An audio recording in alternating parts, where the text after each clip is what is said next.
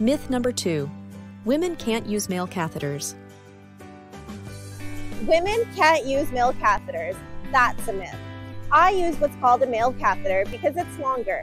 I have an easier time catheterizing with a long catheter while sitting up, which means it's easier for me to catheterize and use the washroom while I'm out.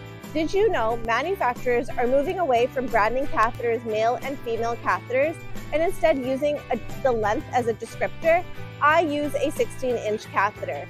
If you have more questions, remember to speak with a healthcare provider when you are making or changing decisions around your catheter use.